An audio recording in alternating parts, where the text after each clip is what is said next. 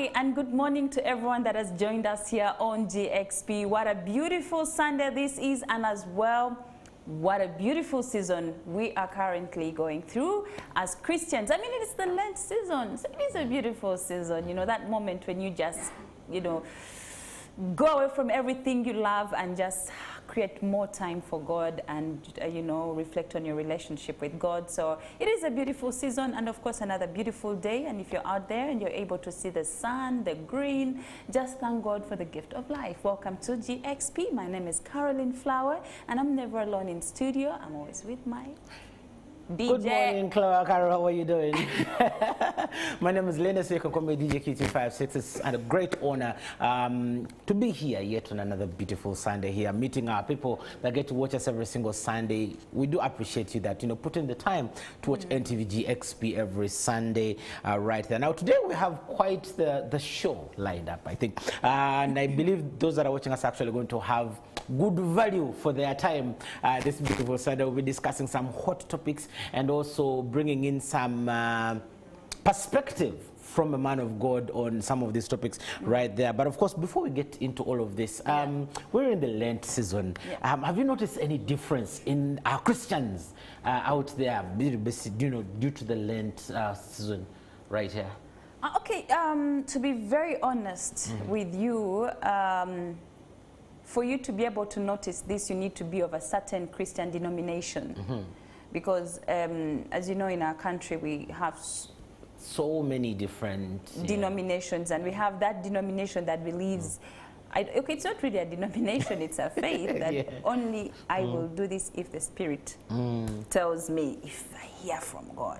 But from my side as Pacaro, I just find that I am, I feel a difference, because just when I want to do something that I've already said I'm not going to do, I get that reminder, hey, exactly. It's the season. It's the season.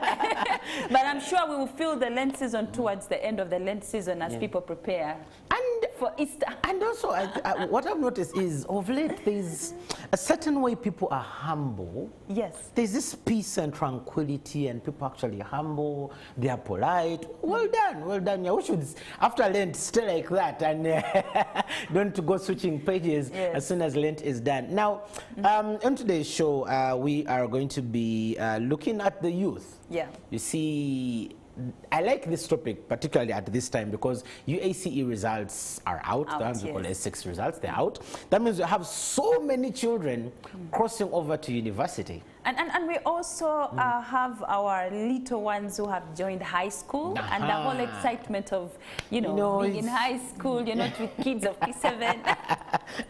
Yes, so today we'll be discussing topics that are basically looking at the youth right there. Why I like targeting mainly those that are joining campus for the first time is, you notice many come from these very strict, stringent families, and then when they cross over to campus, they're in hostel, and they have now the freedom to make the rules. And that's where things go crazy, because from this whole tight micromanaged environment, they go to one which is open book. And they tend to make so many mistakes. So joining us... Just to interrupt you a little bit, let me just pose a question, Q. If your child got to that stage in life, would you encourage them to get to hostel, or you would prefer them schooling from home? You have your bedroom, you have your bed.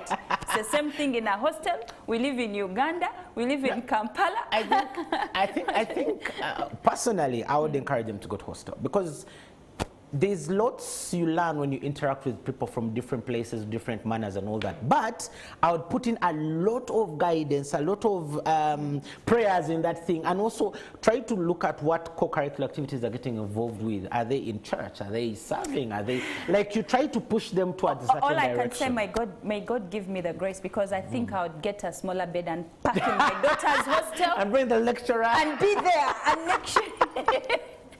Anyways, joining us in the show today will be Pastor Zane Mugabe, who will be who's from Watoto Church, is the youth pastor there, and we'll be talking about pastoring young people on this particular show. But before I think, and to also help the young people continue to be attracted to church, which is becoming a problem.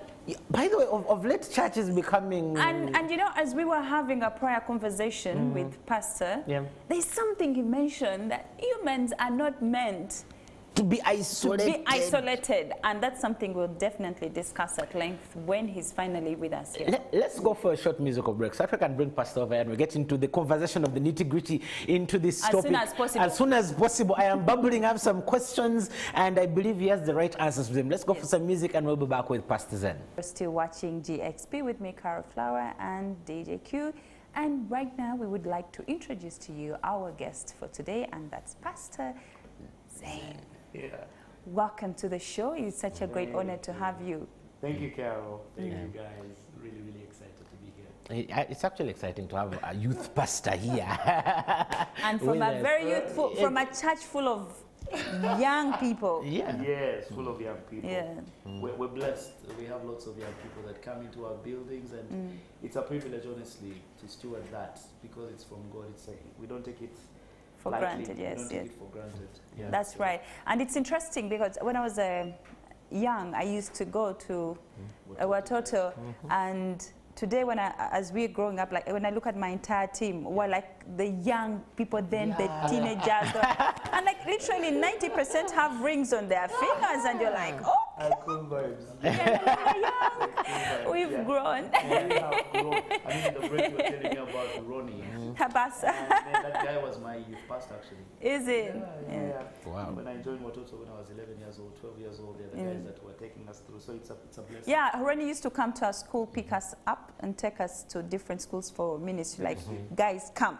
Yes. Look at his head. It was a blessing. Yeah, that was nice. That was a blessing. But we are very blessed to have you on the show because today, as the youth is the biggest in terms of population, and yet facing the most challenges, living a life of lies, being exposed to so much good and so much wrong.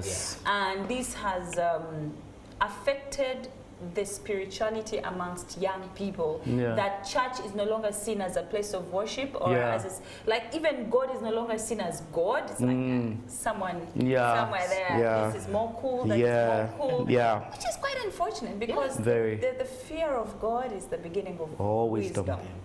Yes. So. Thank you. And maybe before we start the conversation, can you just briefly tell us about yourself, who you are, and when you became a youth pastor, what attracted you to be a youth pastor? Well, thank you so much. Well, very excited to be here. My name is Zane Mugabi. Many of our young people like to call me PZ, Pastor Z. Yeah, so That's cool, actually. yes, I'm married to one wife every day. One wife every day. We have a beautiful daughter, 9 months, and really excited about being here today, excited about what God is doing through the Church of Jesus Christ. And, been at, Watoto Church since I was 11 years old, 12 years old, gotten the privilege to be the youth pastor now for 3 years. Great. And so I pastored through COVID. Someone once said, man, those were tough times. Someone once said, you do not motivate through crisis. You lead through crisis. When I had that, I got my socks, pulled them up, and I said, let's go. And so God has been faithful. I have to lead. No time to motivate. No time to motivate. Lead. So you're like, I would maybe say you're literally like Moses during the liberation of the Jews. We have to go through the Red Sea. All right. This side, it's huge. This side, make a mistake. We are covered by God is with us.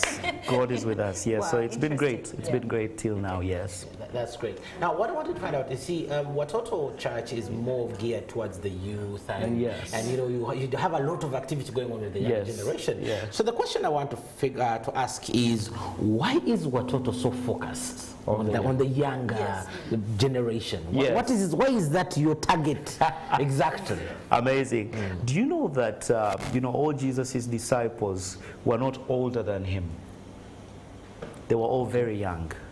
When you actually read through the Bible and having conversations with different people and getting to understand how young these people were, most of them were actually very young men. The pictures lie. When we see the photography, it shows that the disciples were men with long beards and gray hair, but they were actually very young men. They were very young men. So Watoto Church is riding on the Word of God because we know that the next generation is that 12-year-old, that 11-year-old, that 14-year-old, that 15-year-old. They might be broken, but God has a plan for their lives. And God has placed something on the inside of them. And so because of that, we have seen very many young people like me come through church, the church doors, messed up, broken. And honestly, the world personally was beating me right, center, left, right. But when I walked into those doors, I experienced what I never experienced before. And at 11 years old, I remember the heavens, gates, and hell's flame those days, that drama. You know, it was really painting a picture of heaven and hell and how we need to behave on earth. And men, my heart was touched, and I gave my life to Christ when I was 11 years old. Wow. And so, because of that, Watoto Church, the church in Uganda, should be able to give young people a platform to explore and learn what God has placed on the inside of them. And that's why it's very important. You and I are going to grow old, and we're going to get into other things. But, you know, the younger kids are the ones coming up.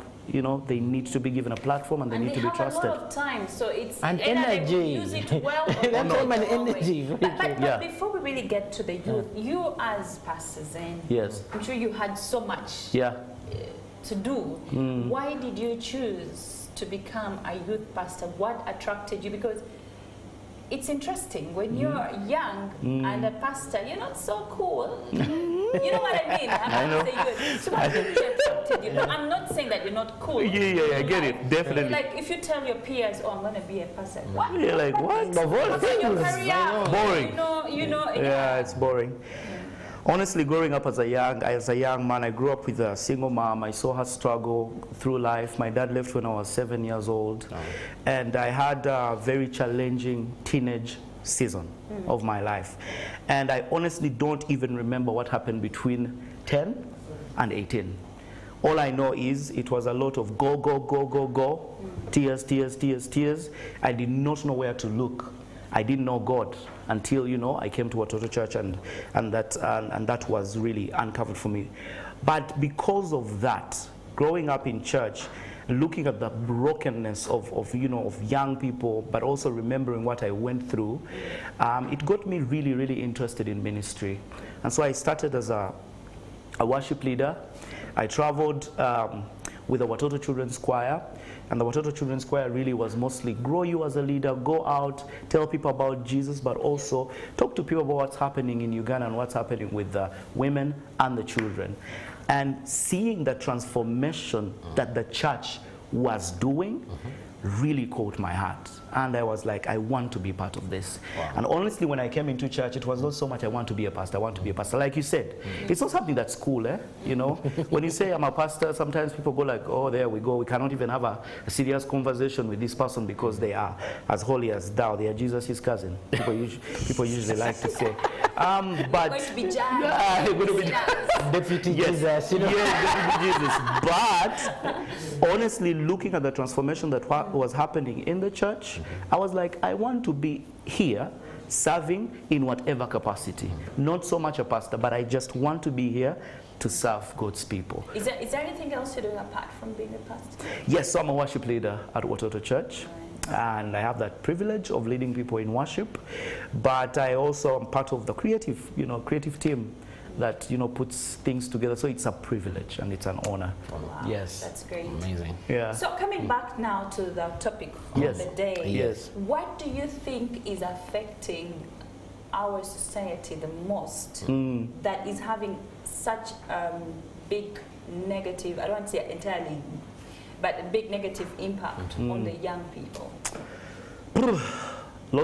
We have an identity crisis that is going on in the world, but an identity crisis that's happening in Uganda. Young people don't know who they are, and that has been modeled in the homes, in the schools, on social media, in the community. There is a lot of noise that is going on, and I think, not even think, I know, because of that, then the wrong agendas are coming up, and they are you know, distorting what is already happening. Because if you're a young person and you're from a broken family, what's going to happen? You're going to go on social media and you're going to see this thing and it's going to tell you this is who you should be. Because this has happened to your mom or your dad is not present, so you can become this. And so what I feel is a broken community equals broken people. And so it's unfortunate that in the times that we are in, prior COVID, yes, you know, we were talking that really everything that's going on right now existed. Yeah. But somehow COVID amplified everything. And so broken families, broken, you know, school heads and teachers, social media pushing its agenda is a result of the broken young people and youth that we see now. And causing a lot of confusion amongst the young people. Yes. Wow.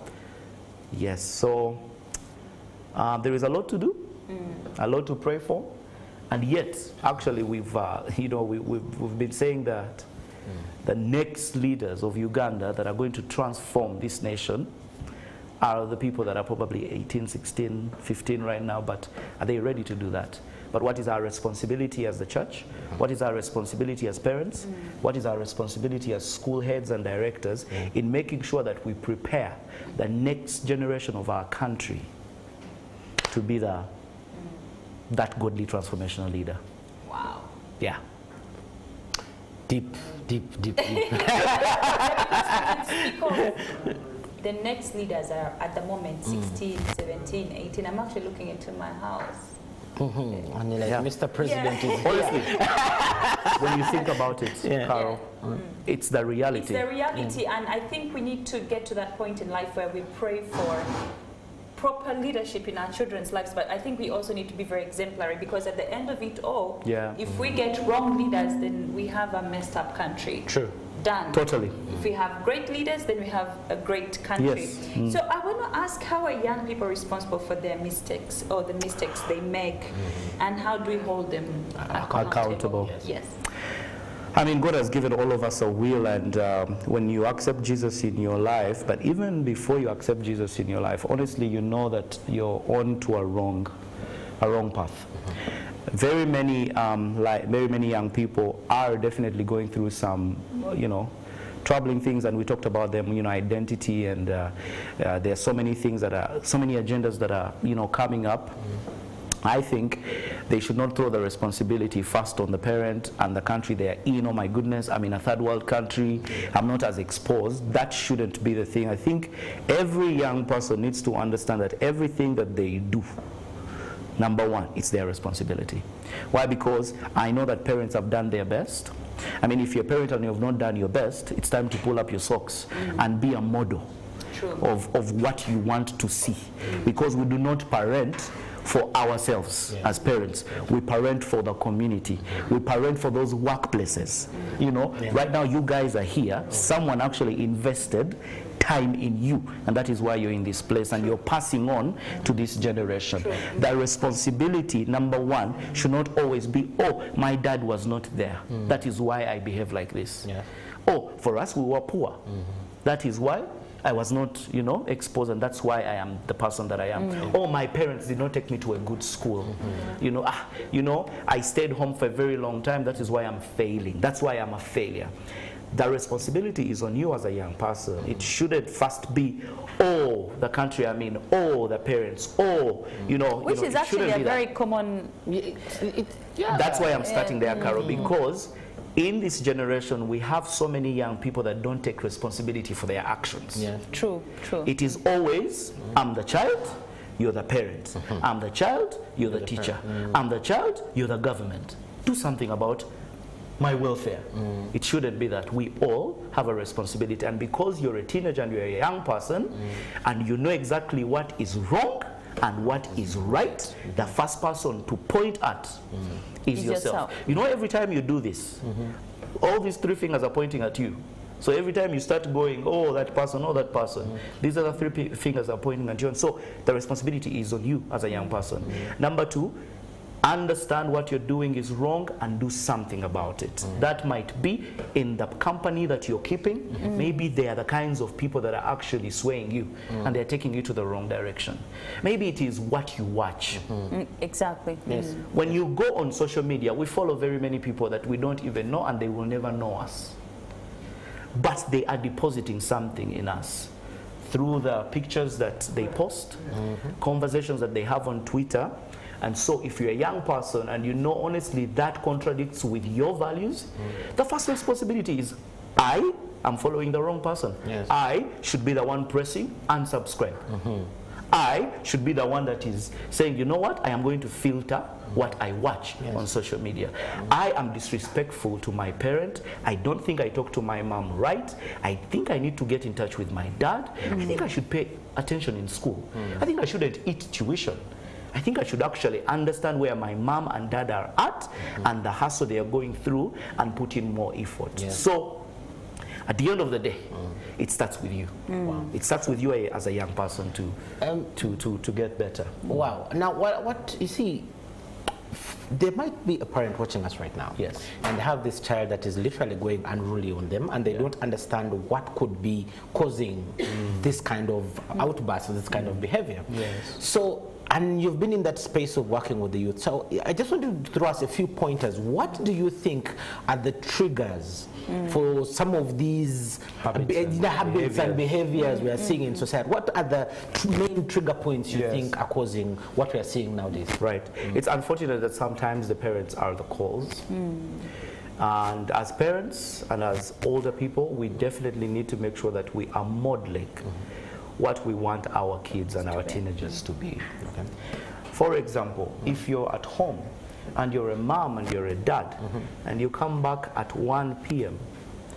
and your child is home from morning maybe to evening and they go to bed and they don't see you and you don't interact with them, you don't talk to them, you are literally not present, that can be a trigger.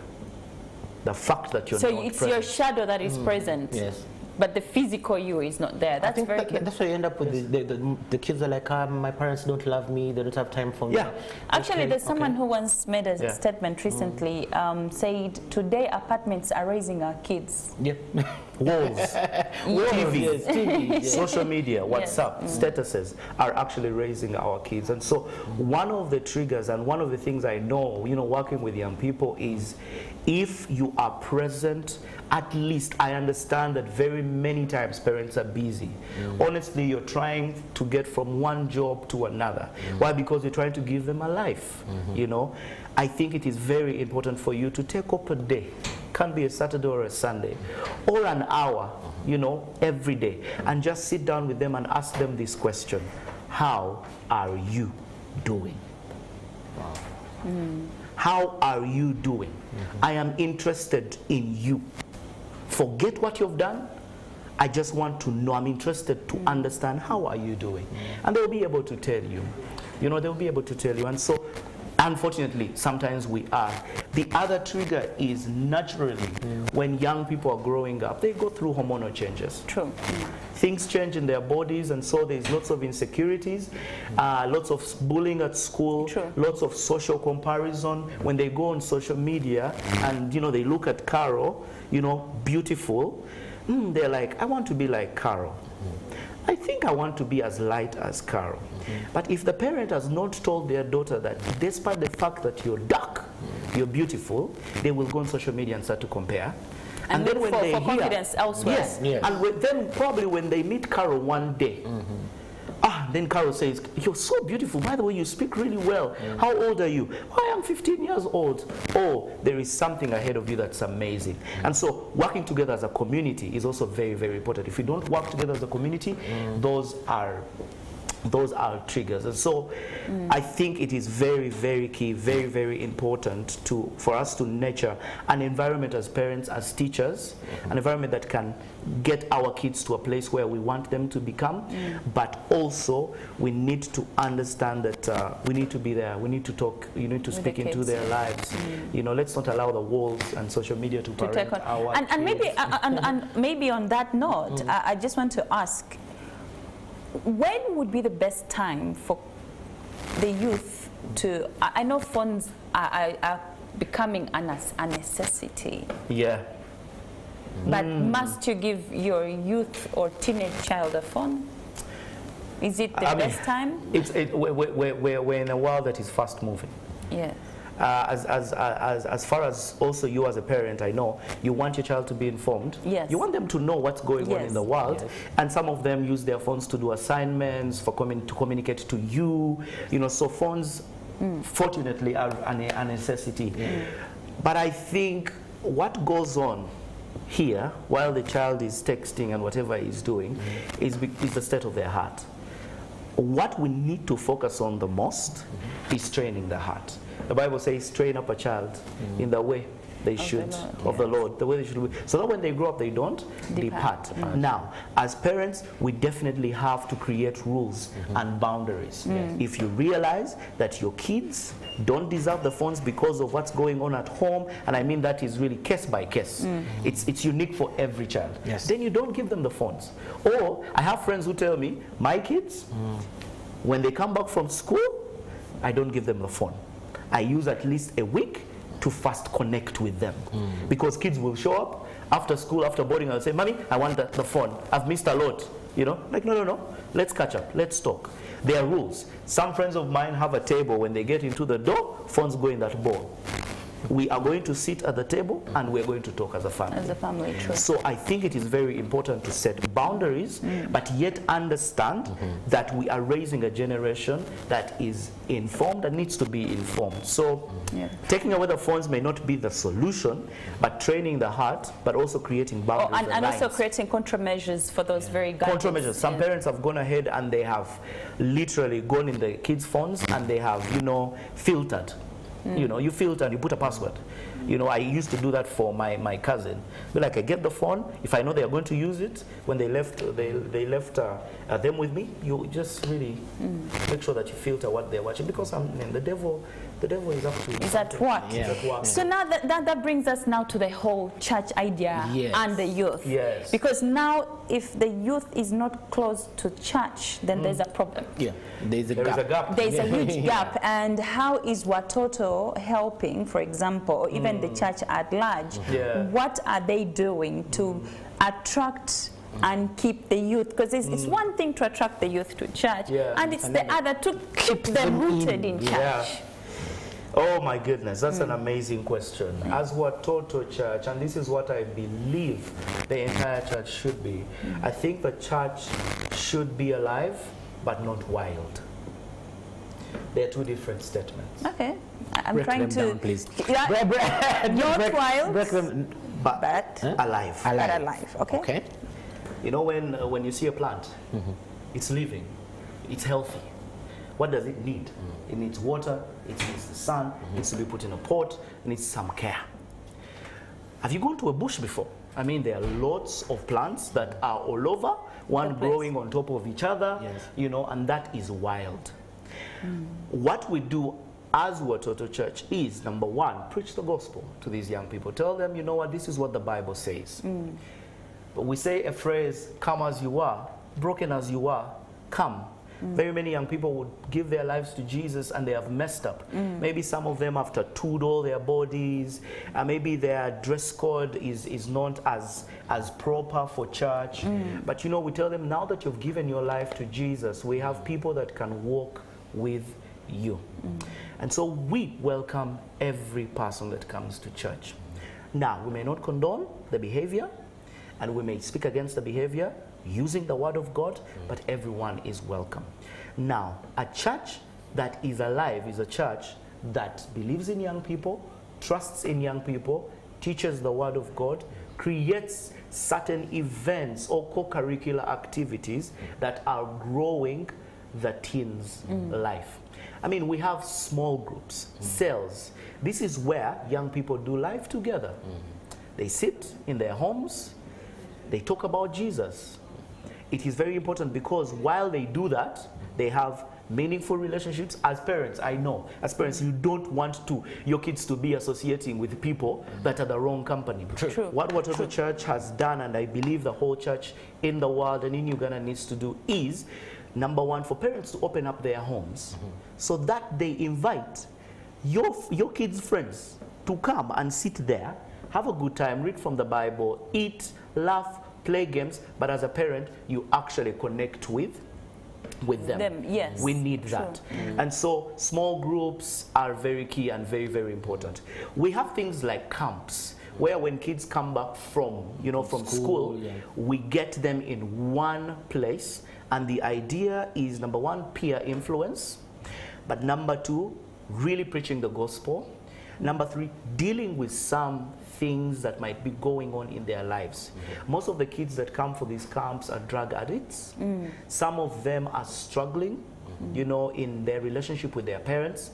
Some of them have had a terrible time at school, and honestly, they just need to come in a space where they feel, released, and they can talk about issues. And so those are some of the things that we do. Camps are very, very important. But also, at every campus, every Watoto campus, currently we are 16 campuses, and the new one is in Ginger. We just launched that. Every campus has a youth service. How important is that for a church to actually have a youth service? Is because they are unique. They need very specific discipleship. How you worship in the adults church is totally different how you will engage young people. There should be some games. There should be interaction. You should hear what they think. You need to ask very hard questions to kind of understand where they are at, as far as, maybe IQ or what they think about certain things in life, but also and what they think of life. Yes, but also engage them with the Word of God. True. Because the Word of God is the standard, And so those are some of the things that we do. We partner with different, churches to reach young people. As a church in Uganda, we have to be united if we are going to reach the young people. Our nation is very young. It's 17% are young people. So it's very important for us to create activities for them to participate. Wow, amazing stuff. We're getting deep into this entire conversation, especially touching on to the youth. But before we get more into this, allow us to go for a very short musical break. And when we come back, we're still with Pastor Zane, and we get to discuss a little bit more as we wrap up the show about, this entire topic about pastoring the youth. We'll come back from that short musical break right there. We're still with Pastor Zane from Watoto Church, the youth church youth pastor. Yes, youth pastor at Watoto Church right there. And he's been here answering very interesting questions regarding to the youth. But now, as we wrap up, so our time is really fast spent, I just want to ask one final question from my side. What is the future for the young generation in Watoto? Where do you see things going? What's the future like? I mean, my prayer, and I believe that we are raising up young people that are going to be godly transformational leaders. We want young people that are going to transform the shape and the look of our city, but also the world. What does a godly transformational leader look like? One that is responsible, one that is confident, one that is bold, one that means what they say. They do not just speak, but they do, and they influence others to godliness. That's the kind of young person that we see. I mean, right now we are raising them, and they're 13, they're 14, they're 15, but for us, we don't see them as 16-year-olds and 13-year-olds. We see them as the next president. We see them as the next, ministers and politicians that are actually going to make the right decisions. Why? Because they love God, and their hearts are broken for the communities that they live in. We are not really here to, as a solution, but this is what I believe. I believe God and the Word of God is the solution, and God will definitely shape the young people in how He wants to do it. So we are just conduits, and we're just vessels that God is using. But the other thing is, we want to reach schools. It's very interesting that, Carol asked me that question. We want to reach schools, and we want to reach close to 300,000 young people in schools, where we go and we disciple them. We go and we share morals, and we help them in their character.